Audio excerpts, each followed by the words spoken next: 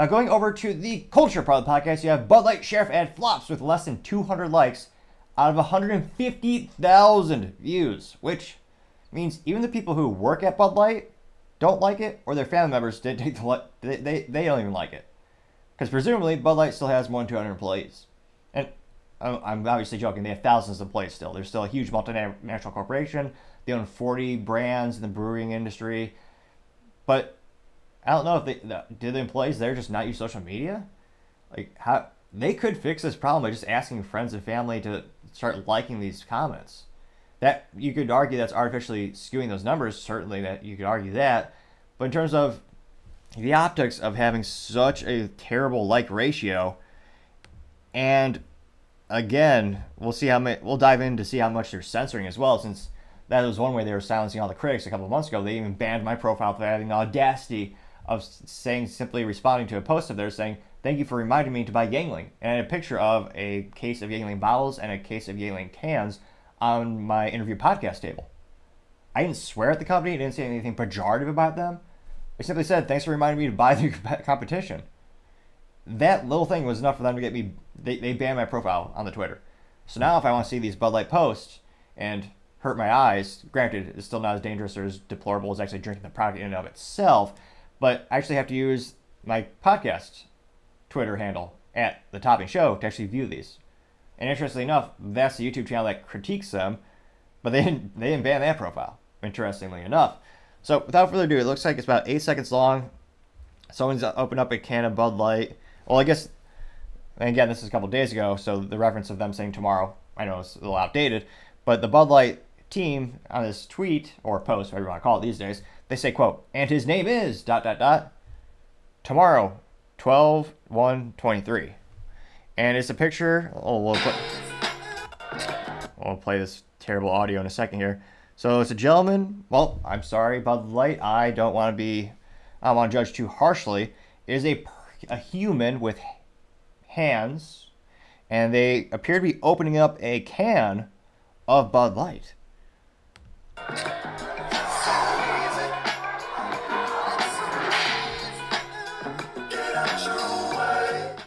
That's the laziest thing I've ever seen in my life. So traditionally, when you see the old cool, well, I always thought this was a cool trick when I was a kid and watching the tube TV as a youngster. But traditionally in a bar, one of the neat, it's not even know if it's considered a trick, where the bartender will slide a beer like all the way across the bar table, and they'll catch it, or they'll stop it with their hand. They'll receive the beer. And yet in this one, maybe I assume the person opening it up was a man. I subsequently don't think so. It wasn't even a foot. So they pushed this beer, and it went about a foot. Pathetic to say the least. I don't know how little this person's muscle mass is. Granted, they're drinking Bud Light, so presumably probably not the most strengthful person, perhaps. So they have the Bud Light slide across the bar, and then they have a cowboy hat with the Bud Light logo on the hat medallion, like the star that you see that a sheriff would wear. And I thought it might be. It's not sponsored by Brokeback Mountain. I thought that would be a good product tie-in. But interestingly enough, that's not. And again, it got less than 200 likes in a couple days. It's not like I did this, oh yeah, within 2 seconds it got less than 200 likes. Well, of course, it takes more than a couple seconds unless you're some popular person like Dwayne "The Rock" Johnson or something like that, hundreds of millions of followers. But no, a couple days, still got less than 200 likes. Out of 151,000 views? That's almost, how improbable is that? So specifically, you got 191. Let's see here. And then I go, public schools are all-time low, and math, science, history. Heck, the HCT scores are at a 32-year low in the United States. And yet the teachers' unions say they all deserve more money. Interesting idea. Well, we're going to do a little bit of math here today and add more value than, not all, but some public schools in the United States. I'm also not going to indoctrinate you into your bedroom ideas. That should be your own personal concerns. Now, 191 people like this. So we're going to divide that by 151,500. Now that gives us a number of 0.00126. However, we're going to multiply it and turn it into a percentage. So we're going to multiply that by 100. So that gives us a percentage of 0.126. Or if you feel so inclined, we can round up. 0.13% of people who saw this liked it. Also known as a terrible ratio, to say the least. And let's go ahead and dive into the comments. Maybe I'm wrong. Maybe everyone's forgiving Bud Light and they love the brand again. I mean, statistically speaking, not a lot of people actually love the actual post, but maybe the comments will be all supportive and they'll be appreciative of all the things Bud Light's doing. I mean, if I were a gambling man, I'd say probably not. Let's dive in and find out. I'll be damned. A positive response? Mark this day in the calendar, folks. It's not, well, it may be a first in the past 9 months.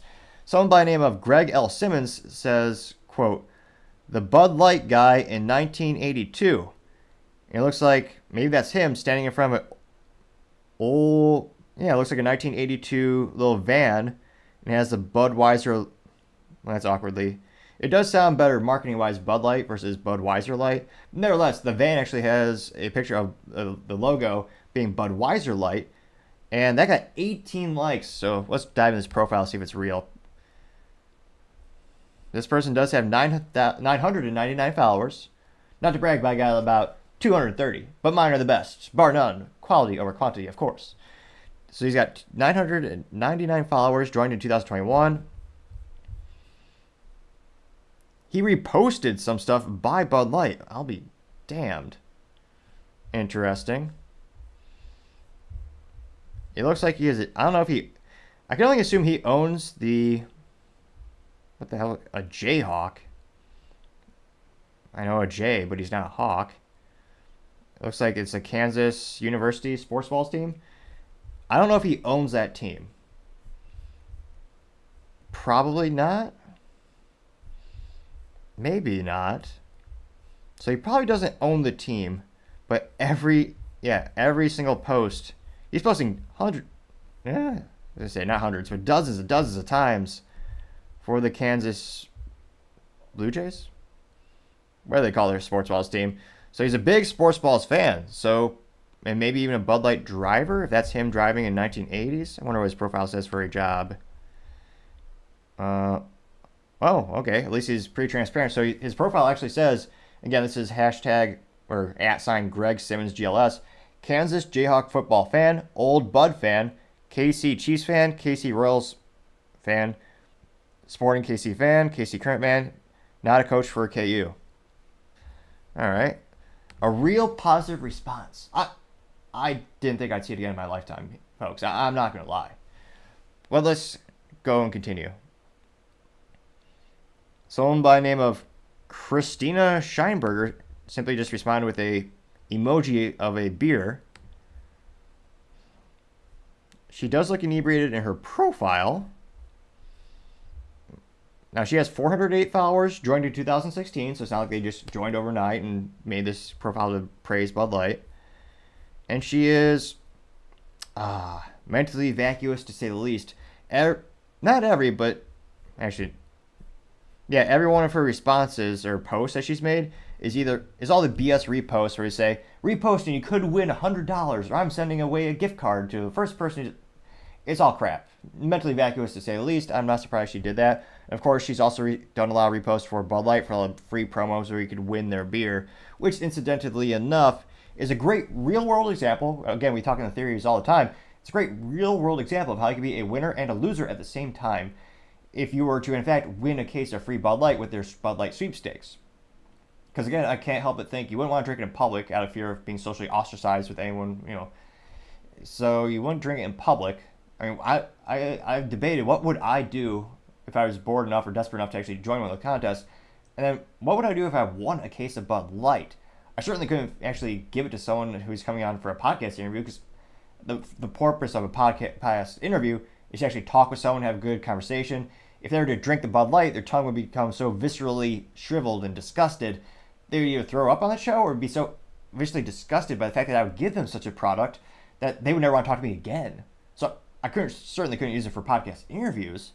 I suppose I could perhaps use it as a cleaning solvent. I mean, a lot of people forget that Listerine was originally invented to clean bathroom floors. Now we use it to clean our teeth and our mouths. Perhaps we can do the inverse with Bud Light, where it was at one point, invented for people to drink copious amounts of alcohol during sports balls events and fraternity events. Perhaps we could use it to clean, although I believe it is still a fairly sticky substance, so that idea is out. But if I were to win a case of Bud Light now, and I'm just spitballing here, folks. Let's see, you couldn't use it as a cleaning solvent. That idea is out, unfortunately. We've already said how we could use it for target practice, filling potholes, using it as ballast if you're in a hot air balloonist. What else could you use it for? I suppose, what would you use it? Couldn't use it in food. You don't want the food to go bad. Couldn't really, it's not, you could donate it to the military to use for torture, but I think that might be, it might be against the U.S. Constitution and the Geneva Convention, cruel and unusual punishment. If you were to force someone to drink a Bud Light if they were a prisoner or a possible suspected terrorist, I think the American public wouldn't stand for that. That'd be a war crime in many instances, in many countries, I believe. You could perhaps, there's the aluminum can. Aluminum is infinitely recyclable. But what would you do with the Bud Light? You could use it as a weed killer, perhaps, if you have some weeds on your lawn. I'm trying to think, what else could you use it for? I just thought it right here and now, folks. Now, one of the biggest issues, especially these days, is defending your home from evil perpetrators. And very similar to scarecrows, you could perhaps ward off people who have a modicum of good beer taste. If you were to take the Bud Light and pour it around your house perimeter, the smell that would come from it would perhaps be so viscerally disgusting, every time someone came to your property, they'd smell it and immediately turn around and go back. That very well might be one of the most legitimate things you could do if you were to win a case of free Bud Light. Let me know in the comments what you would do. It would be fast to hear what you would have to say in regards to if you won the case of Bud Light, what would you do? Now, ADHD aside, we'll go back into the comments section. Hi Dad Soup says, quote, if it isn't hashtag Shane Gillis, you screwed up, unquote. I got 148 likes. And yeah, that should have been their spokesperson. There's a rumor that's going to be a sports balls player, of course. But Shane Gillis is an extremely popular stand-up comic, and he still drinks Bud Light. And Shane, he's very good at making fun of people on the left and the right, politically speaking. So he's not as he's controversial, don't get me wrong, because he actually is a comedian. He says funny things. But he makes fun of everyone equally. So I think the overall audience for Shane Gillis is larger than other comedians who kind of find a niche and stick with it. So I actually think that would be a good idea for Bud Light to do. That being said, it's a good idea, so they probably won't do it. We all know what their marketing department does, or rather does not anymore. Conservative Rebel says, quote, boycott. His name is Boycott, unquote. Got 23 likes. King Midas says, quote, Transcena, unquote. Getting 41 likes. Instead of John Cena. That's a good word pun. I'll go with it. Transcena. Interesting. CM simply says, this is gay, unquote. Getting 13 likes. John Michael Gibson says, quote, we don't want your beer, your brand, or your sheriff. You are marketing to someone else. His name, nobody I know or want to meet, unquote. Getting 3 likes. Someone simply just, Drone Pro, simply just did a emoji of fecal material. They got 5 likes. They didn't even have to say anything. Another shout out to Shane Gillis. This comes from Alexander. Alexander says, quote, the only road to redemption involves Saint Gilly, hashtag Shane Gillis. He's done more for your brand than anyone on your genius marketing team can imagine. Time to cut him a check, unquote, getting 35 likes. Whale Jones, below them, also similar condolences. This person says, quote, if it's not Shane Gillis, who cares? Getting 30 likes.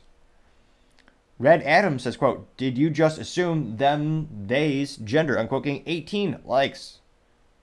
Greaseman, 2022 says, quote, is it RuPaul, unquote, getting 12 likes, who is not Rand Paul. I thought it was the brilliant, I appreciate the Libertarian candidate, Rand Paul, but no, the RuPaul is actually the, what is it, the trans crossdresser? It's a TV show, or more accurately, probably is a streaming show. Stone Cold Steve Autism said, quote, the only man that can save Bud Light in his picture of Shane Gillis drinking a Bud Light, or rather a GIF, or a GIF, as you'd probably say. Maybe? Probably? Maybe not. That got 83 likes. Another GIF of Shane Gillis getting 36 likes. Uncle Tomahawk says, quote, Shane the Big Kahona Gillis, unquote, getting 33 likes.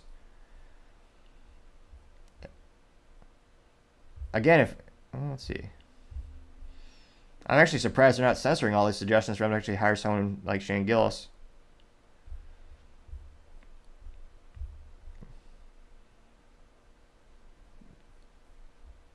An overwhelming majority of people just bringing up, I'm scrolling through more and more, a lot of it is Shane Gillis. A lot of them still making fun of them with Dylan Mulvaney. Scotty Benny says, quote, Dylan M, the Bud Light sheriff now, unquote, getting 2 likes.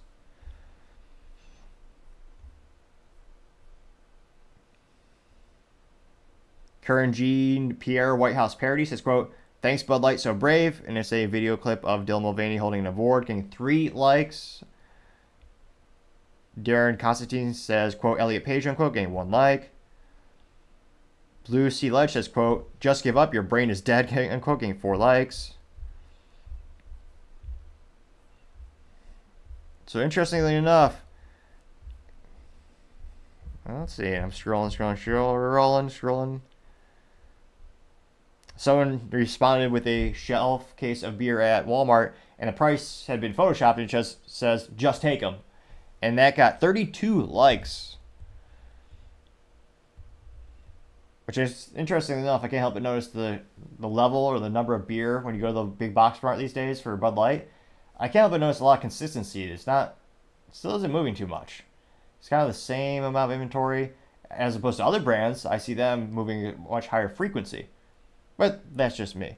So it'll be interesting to see, again, if Bud Light was smart. I don't think they are. But again, this isn't as harsh as critique as usual. Yes, there are some comments saying, hey, you messed up, calling them out for their myriad of ineptitudes. There are many. But they're actually giving constructive feedback. They're telling Bud Light what to do right now. Pay Shane Gillis. Again, Shane Gillis is a huge, successful stand-up comedian, and he's on Joe Rogan all the time, the most successful podcast in history. He's already drinking Bud Light on this podcast. Obviously, he's a fan of the product. He likes the taste somehow. Why not just cut him a check? If you want to turn your marketing kit, they're giving you the formula right now to turn around the ship. So it'll be interesting to see, does Bud Light have a modicum of intelligence? Because again, if I was in charge of the marketing department, I would say, hey, here's a stand-up comedian. He's already drinking our iconic blue can on all these shows with Joe Rogan, the biggest podcast ever. Our fans, the people in the comments are saying, hey, there's someone who already drinks your product. The people like him. If they don't cut this guy a check or just make him official, like, again, that perhaps, again, it's not going to be as big as a business blunder as hiring Dylan Mulvaney and giving this person $185,000 for a couple pictures to be a brand ambassador or whatever you want to call the campaign. But if they don't hire Shane, that is one of the dumbest things they could probably do in terms of a lack of action. There's a lot of things where you make dumb things happen in life because you choose to take an action, such as hiring Dylan Mulvaney for $185,000 for like 2 or 3 pictures. But in this case, if they don't do it, it's just ridiculous. And perhaps we'll add this to the ever-increasing section of the show called the Business Blunder of the Day. Obviously, there's a lot of material with Bud Light. They're on track to get the Business Blunder of the Year. Let me know in the comments if you think that should be an award. There are many contenders, with Disney continuing to lose billions of dollars on their films. But, as I always say, time shall tell. Thank you again, everyone, for taking the time to tune in again today. We're trying to get to 4,000 subscribers by the end of December. So, if you click that button, I would greatly appreciate it. Also, if you can leave a comment, I would greatly appreciate it, as well as I always want to get more feedback and how we can make the show better and better and better. Also, don't forget, you can also leave a thumbs up. That helps with the algorithm and might get it shared to more people, which is also greatly appreciated. Lastly, don't forget to take time to tell your family, tell your friends, tell your coworkers, heck, tell your enemies, tell anyone and everyone. Just stay safe and fight the good fight.